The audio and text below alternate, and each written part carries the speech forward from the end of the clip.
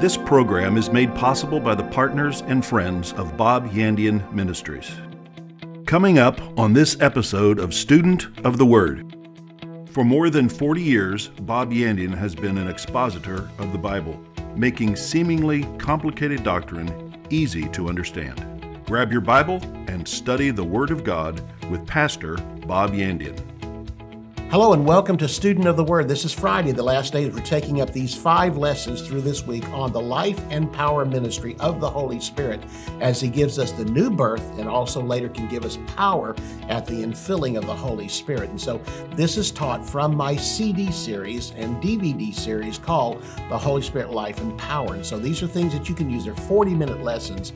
You can use them for your prayer groups, your teaching groups, your home cell groups, all the different things you might have, Sunday school classes, and you want to teach that again, this is what you can use. And so we're making these available to you. Today we're taking up on Friday, the last in this particular series on the Holy Spirit, life and power. And we're talking about different questions that people have for today about speaking with tongues and the importance of it, the difference between tongues in your personal life and tongues in the church service to be interpreted. We're taking that up today. So again, it's going to be a great blessing. So put on your seatbelts. Here we go. I'll greet you again at the end of the broadcast. So just like in the Old Testament, the hand of the Lord came on prophets and teachers and kings and others like that. But when the hand of the Lord came on them, they didn't speak with tongues. They did mighty things, but the hand of the Lord was taken off. With Jesus, the hand of the Lord came on him, which is the presence of the Holy Spirit. He didn't speak with tongues, but the Holy Spirit was never taken from him until he went to the cross. So his entire life he had it. The only one like that was David himself in the Old Testament, where he prayed, Lord, take not your spirit from me. And David was the only man of the Old Testament, despite his sins, that the Spirit of God was never removed from him. So he becomes a type of the Lord Jesus Christ. And so, again, speaking with tongues is something we have that Jesus did not have.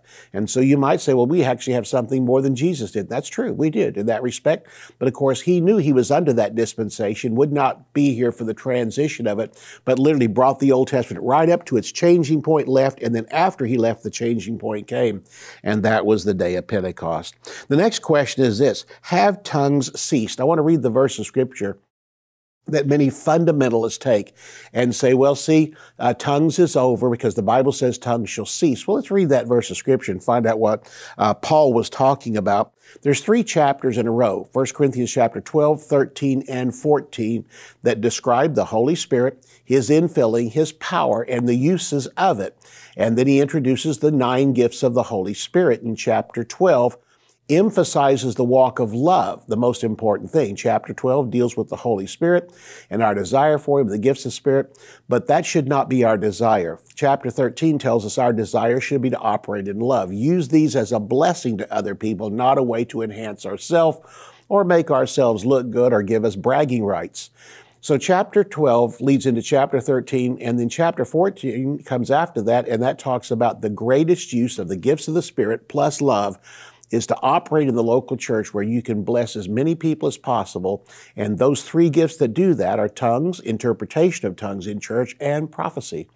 And so, but the end of chapter 13, that love chapter, he deals with this. In 1 Corinthians 13, verses 8 through 12, here, Paul says, love never fails, but if there are prophecies, they shall fail.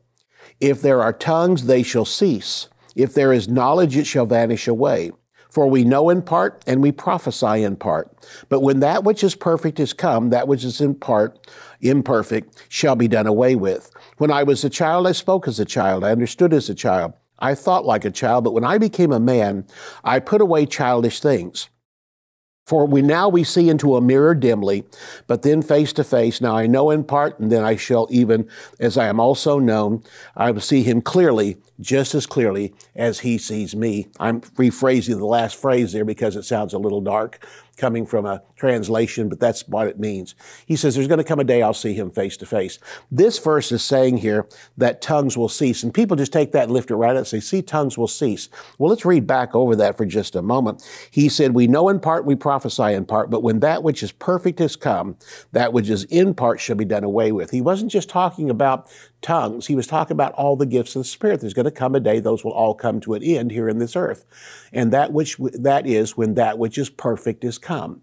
And people have said, and many translators have said, that word perfect is also found later on in the book of James. It's referring to the Word of God, that there's coming a time when the Word of God will be complete. So that's what this verse is referring to, they say, that when that which is perfect is come, tongues shall cease. And they say that's the Bible. Well, I come back to this. The Bible we have as a translation, we have found a few errors in it, not errors in doctrine, just errors in understanding. And that's why we have so many different translations today, which tells us the present copies of the Bible we have are not perfect, and they're always tweaking it here, tweaking it there for the different time periods we live in. Now, I agree. The Bible is the mind of Christ is perfect. There's no way we can add to it or take away from it, but there is ways we can preach on it and clear it up, because why? Even though the Bible may be perfect as far as the mind of Christ, our understanding is far from that. So from what I see from this verse of Scripture, we still need the gifts of the Holy Spirit, because you know what? That which is perfect has no reference to the Bible. That which is perfect is the coming kingdom of the Lord Jesus Christ. When Satan is removed from this planet at the end of the tribulation, and just as Jesus Christ comes back at the Battle of Armageddon, all the armies of the earth are going to be withstanding him. The hatred toward God is going to keep increasing and increasing, and we see that happening every day. Satanic, demonic hatred covers this earth, and we need divine, sacred, we need a spectacular, supernatural love in our life. And this is why we need the gifts of the Spirit. Because as we operate in love toward people, there is more today of a need of the gifts of the Spirit than I believe in all of history. We are moving so close to the coming of the tribulation and Antichrist in this earth. International communism is going to take over this whole world for 7 years. It's going to be terrible on this earth. In fact, the second half, Jesus said, is the worst time in all history. That's why it's called the Great Tribulation. And the only one that can redeem us out of that will be Jesus Christ. And when he comes back, he will bring back that which is perfect, which is a perfect kingdom not with presidents on the throne or kings on the throne, but Jesus Christ himself will rule the entire planet. And when he does, and he sets up his kingdom on this earth, Satan will be removed, all demons will be removed, Antichrist will be removed, the false prophet, the beast, all those will be removed. Religion will be removed off the face of the earth. And all religion will be removed, and all sinners will be removed. At that point, right there, the earth will have on it people in resurrected bodies. That's the church coming back with Jesus. And on the earth, we're going to have natural people who were saved during the tribulation. Everybody on the earth in one split second is going to be a believer. There'll be no unbelievers left on this planet. Now, during the millennium, people will be born again, still need to receive Jesus because they'll be born, and they'll still be born under the curse because the nature of the flesh is still here. But again, at that moment, so when that which is perfect is come, the millennial kingdom, then what? Tongues will cease. We'll need no more gifts of the Spirit. We'll need no more of these things, because why? Jesus Christ himself will be here, and the Holy Spirit who brings in the gifts is only here to fill in for Jesus till he comes back. Jesus said that. Jesus said that I'm going away, I'm going to send you another comforter who will abide with you forever. But his actual operations will only go along until Jesus Christ comes back. So until that time, we need the gifts of the Spirit, and we especially need speaking with tongues, because it does so much for us. In a world filled with satanic power, we need to be accurate and close and hearing the Holy Spirit so that we will know this. So we have it here again, this verse of Scripture, and that's what it means when it says tongues shall cease. I know that in your own personal life, what you have is people that talk to you, and perhaps in private, and they bring up these verses of Scripture, or else they just bring up what in the world is the need for the gifts of the Holy Spirit. It's one of those things that once you receive it, you'll understand, how did I do without this? It's like I know I've got a Bible in front of me, I know that I've got a change of life, but how do I operate in God's supernatural power? Not only do we need tongues, we need all the other 8 gifts of the Holy Spirit. And we also need in our own personal life that revelation of speaking with tongues to God in our daily prayer life. How important that is. So understand this. The things we're bringing out are not only applicable to the Christian world around us, but to you in your own personal life. And to have these answers inside of you, to be assured of them. It's not like you have to make up an answer when somebody says, when you walk in this stuff, you are so assured of it. Just like sharing, your occupation, or sharing about your love for your husband or your wife, or how much you love your kids. It's such a daily thing you operate in that it's no problem at all just waxing eloquent about what God has done for you in your life. The third question I want to get into is speaking of tongues of the devil. This comes from some denominations who teach, well, that's got to be the devil, because that couldn't be God that would make you speak in a language that you can understand, because who speaks in a language they can't understand? Well, we do. The point of it is we don't need to understand it. We speak to God. The Bible tells us when we pray in tongues or speak in tongues, we speak to God, and He understands it. And so basically, we're speaking His language. The Bible says when we speak in tongues, we can speak in the tongues of men. That would be earthly languages, every language on the earth, or we speak in the tongues of angels, and that is heavenly language. We speak in the language that God has. So, is speaking in tongues of the devil? I want you to turn with me to Luke chapter 11, and we're going to find out two comparisons here in this verse of Scripture to God. We're going to find out He's greater than any friend we have, and He's certainly greater than Satan. And He loves us more than any friend would love us, and He certainly loves us more than Satan. And so two comparisons are brought out in this particular story or parable that Jesus is offering here. Beginning in verse 5, Jesus, speaking to His disciples, said, He said to them, which of you has a friend, and you shall go to him at midnight and say, Friend, lend me 3 loaves. For a friend of mine has come on a journey to me, and I have nothing to set before him. And from within he shall answer and say, Do not trouble me. The door is shut. My children are with me in bed. I cannot rise and give to you. I say to you, though he will not rise and give to him, although he is his friend, yet because of his importunity, the guy just won't quit. He just keeps knocking even after a no. He will rise and give as much as he needs. And I say to you, I read one translation that really qualifies this. It doesn't say, and I say to you, it's, but I say to you. And God is setting up a contrast here in this. Ask and it shall be given you. Seek and you shall find. Knock and it shall be opened to you. Every one of you who asks, receive, and he who seeks finds, and to him who knocks it shall be open. You know what's saying in this verse of Scripture? You might have natural friends in this earth, and there's actually things that for the moment they don't want to do for you, even though you're a friend. And you are in desperate need of food, you're in desperate need of something for your children, so you go knock on your friend's door, and he's in bed and says, I don't want to get out of bed. I know, Bob, you're my friend, but you know what? Come on, give me a break. I've just got into bed. I'm going to have to get up, go cut the bread for you and all this and bring it to the door. And you just keep on knocking. It says, because he is your friend and because you will not quit knocking, he will get out of bed. He may not like it, but he'll go do it. And then the contrast comes with, but if you ask God, bam, you've got it. If you seek, you'll find it. If you knock on the door, He'll open it for you. He is so much better than any natural friend. Now here, He's not talking about Satan. He's talking about this gift is something that comes from God, and He's glad to give it to you. He'll rush to the door when you ask for it. He won't tell you, come back in an hour when I've got some business to take care of. This is the God that will take care of you any time of the day or night. He never slumbers. He never sleeps, and you are the apple of His eye. You are a better friend to Him than any friends you have here in this earth. But He doesn't stop there. He goes on to say in the rest of this, in verse 11 through 13, if a son asks bread of any of you who is a father, will he give him a stone? Or if he asks for a fish, will he give him a serpent? Or if he asks for an egg, will he give him a scorpion? If you then, being evil, natural or carnal, know how to give good gifts to your children, how much more will your Heavenly Father give the Holy Spirit to those that ask? What's He saying here? He says if you are a son and you go to your dad, would your dad give you something that would harm you? The Holy Spirit has always been with man, but only in a limited ministry before the day of Pentecost. In the Old Testament, the Holy Spirit lived in a temple made with hands and came on individuals at certain times to do certain tasks. When Jesus Christ was raised from the dead, the veil of the temple was torn from the top to the bottom. This was not just to let us in, but to let the Holy Spirit out. From that day until this, the Holy Spirit desires to live in every person who will be born again.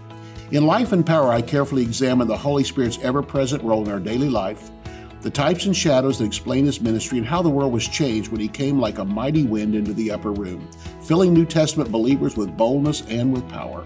Life and Power is available in book form, as audio CDs, audio downloads, video DVDs, or as both audio and video on a flash drive. To order Life and Power, visit bobyandian.com/lifeandpower or call 918-250-2207. Bob Yandian Ministries is training up a new generation in the Word of God. Because of your generosity and faithfulness, this teaching ministry is able to change countless lives. You will never know until you get to heaven how many people received Jesus, were filled with the Holy Spirit, healed, or found God's will for their life through your support and prayers. If you would like to become a partner with Bob Yandian, visit our website at bobyandian.com and click on Partnership, or call us at 918-250-2207. If you would like to schedule Bob Yandian to speak at your church, event, or conference, go to bobyandian.com/invite or call 918-250-2207. Again, the Holy Spirit never exalts himself, and listen to this, the Holy Spirit never exalts you. In John chapter 16 and verse 13, when he, the Spirit of truth, is come, he will guide you into all truth, for he shall not speak of himself. So, we must have the right attitude about ourselves for God to give us the greatest use of the gifts in our life. The proper attitude about you is to realize I'm just a dab of dirt. I mean, the Bible says I have this treasure in an earthen vessel, and my earthen vessel is like anybody else. It ages, and you know the old expression, the sands of the hourglass flow down. Well, that's what happens. The older you get, everything starts flowing down. And you just age like everybody else. You might ask for eternal beauty, but you know what? This body has not been redeemed yet. In the meantime, you're going to, as you get older, you're going to have creaking, and you're going to have stiffness and all these kind of things. You're just like everybody else. And so there's nothing special about you. And if people knew and walked around with you, they might be surprised at some things you say and some actions you have. We've had friends in our church that no longer want to be friends anymore because they put me on some kind of pedestal and found out one day I was human, and they didn't like that. And they liked having this superstar around, and I'm not a superstar, okay? Jesus is the superstar. He just happens to live in me, and I work for him. And so basically I'm the roadie for the superstar, you know, that's it. Jesus, I go out and on the road and do what he asked me to do. So again, anyone who speaks highly of himself cannot glorify God. John 7:18 says, he who speaks of himself seeks his own glory. And we're not to seek our own glory, we're to seek the glory of God. Whenever anybody says something about us, divert it to the Lord Jesus Christ himself. Because you know what? That's what the Holy Spirit does. You start to magnify the Holy Spirit, and he'll say, no, no, no, not me. I mean, there's people I know that pray to the Holy Spirit. He'd be the first one to say, don't pray to me, pray to the Father in the name of Jesus. I just energize your prayer. I'm anxious to get it there, so don't even pray to the, oh, Holy Spirit, oh, Holy Spirit. He would tell you, shut up. Pray to God the Father, pray in the name of Jesus. Even ask Jesus for some things, but don't ask me for things, because I'm only here as your connection between you and God, you and the Lord Jesus Christ. The Old Testament tells us that we came from dust and we will return to dust. Genesis chapter 3 and verse 19, Ecclesiastes chapter 12 and verse 7 tells us we came from the dust, we'll return to the dust. So God can take a little dab of dirt and do something with it and be excited about that you are even being used by God. And he even looked at you twice to think about using you, ought to just encourage you on the inside and cause you to give more glory to God himself. Other scriptures in the Old Testament say this. Abraham prayed for Lot's deliverance and told God of himself. He said, I am but dust and ashes. When he came to pray before God, he said, Lord, I'm coming to you as dust and ashes. That should be the attitude we have about ourselves. Now, I realize you're the righteousness of God, but that's your spirit. I realize that you've got all the blessings that God has given from the throne of glory, so quit bragging about that. Look at yourself and realize, look at yourself from the outside and realize, I am so fortunate, blessed, and graced by God that he would choose me. And that's what Abraham said. Even coming before him in prayer, he said, Lord, listen, I'm about to approach you in prayer, and I'm but dust and ashes. I'm coming to you just as I am. So again, this is in Genesis chapter 18 and verse 7. David said, what is man that you would think of him? Or the son of man that you would keep an account of him? Man is like vanity. His days are as a shadow that passes away. And that's found in Psalm 8 and also Psalm 144, verses 3 and 4. Isaiah said when he saw the Lord in his magnificence, exalted, lifted up, he said of him that day, he said, I am a man of unclean lips in the midst of an unclean people. And that was Isaiah chapter 6 and verse 5. Isaiah also said, you are our father and we are but clay. New Testament scriptures.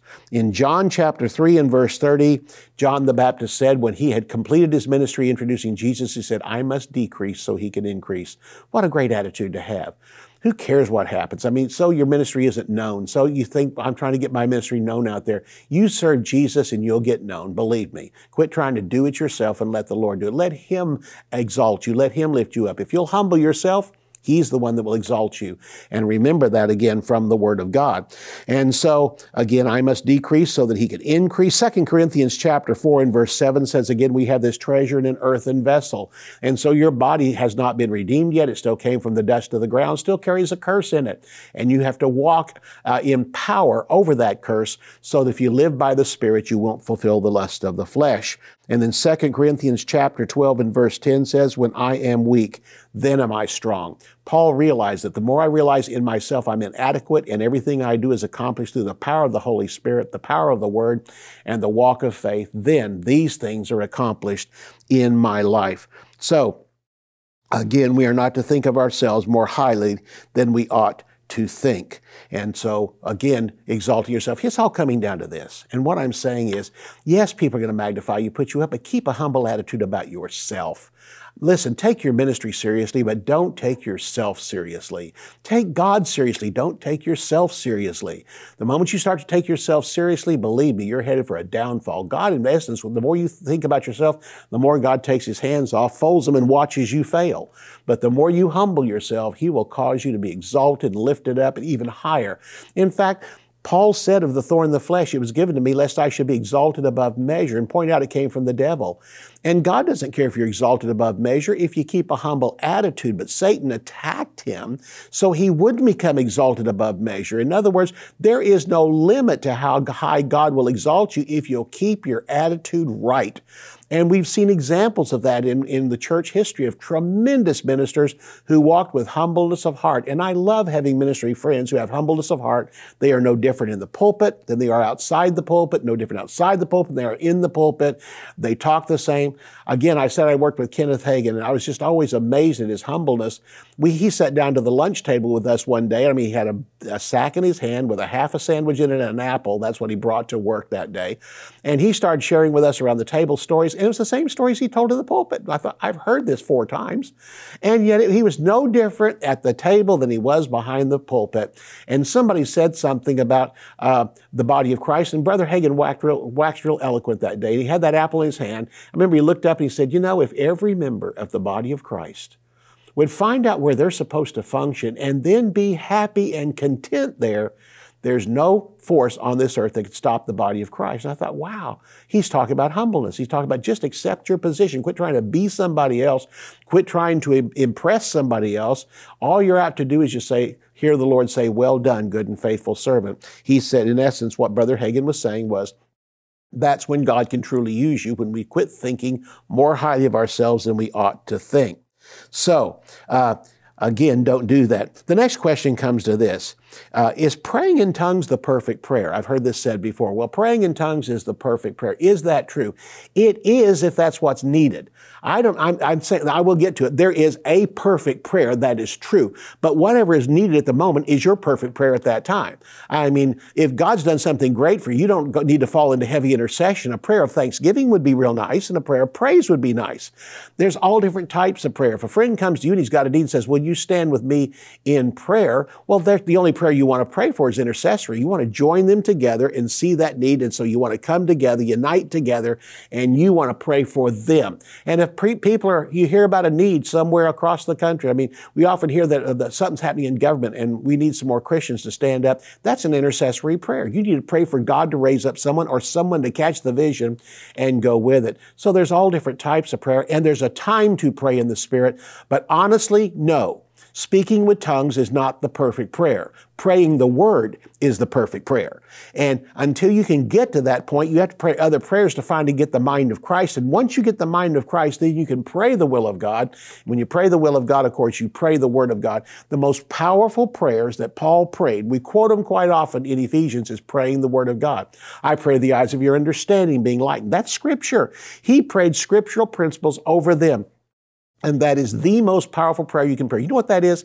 That's mixing the power of the Holy Spirit with the power of the Word of God. And those two are eternal. Put those two together and you have a powerful combination. Romans chapter 8 tells us, it says in verse 26 and verse 27, likewise the Spirit also helps our infirmities. The Greek word, although it's the same word for sickness, is not here referring to sickness. It's referring to weaknesses. In the natural, we have weaknesses. We do not always know what to pray for. Likewise, the Spirit also helps our weaknesses, for we know not what we should pray for as we ought or as we should. But the Spirit Himself makes intercession for us with groanings which cannot be uttered. And He who searches the hearts knows what is the mind of the Spirit, because He makes intercession for the saints according to the will of God. This verse simply says, I don't care how smart you are. I don't care how long you've been born again.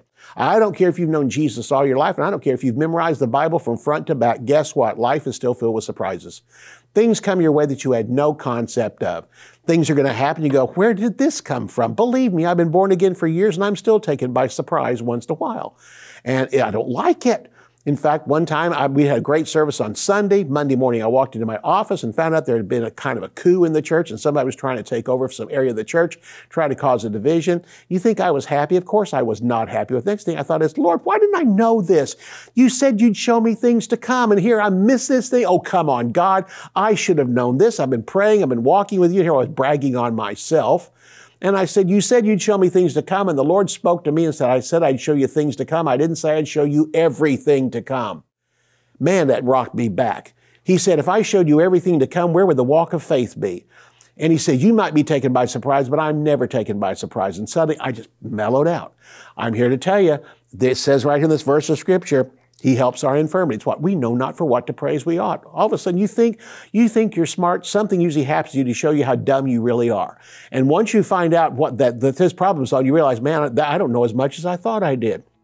And you suddenly find yourself in a position, how do I pray for this? I don't know who started this.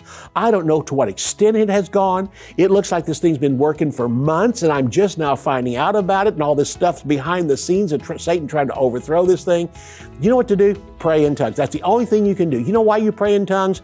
You don't pray in tongues because you think that prayer is doing something effectual and going to change the situation. That doesn't change the situation. Praying in tongues changes you. Well, what a blessing this entire week has been, and I hope we have really made you hungry and really made you thirsty for getting this particular series, so it'll be a great blessing in your life. If you already ordered it, thank you. If you've been sitting all week waiting to order it, what is wrong with you? You need this series in your life.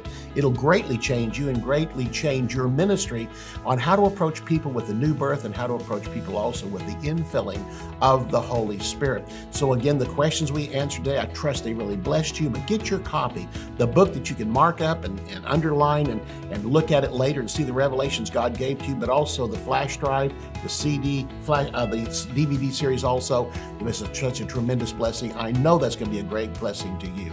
I've enjoyed teaching this week. Again, only we've given you excerpts. All the rest of it is contained in this particular series. So again, thank you so much for joining us this week, and may the Lord just enrich everything you have heard this week and make it even more real to your life. See you next week. If you would like to contact Bob Yandian Ministries, visit bobyandian.com and click on Contact, or call us at 918-250-2207. To contact us by mail, use the address on your screen. You can order resources, become a partner, or browse free articles and podcasts by visiting our website at bobyandian.com. You can also join our mailing list and receive weekly devotions and the latest ministry updates. Thank you for watching today's broadcast. We'll see you next time on Student of the Word with Bob Yandian.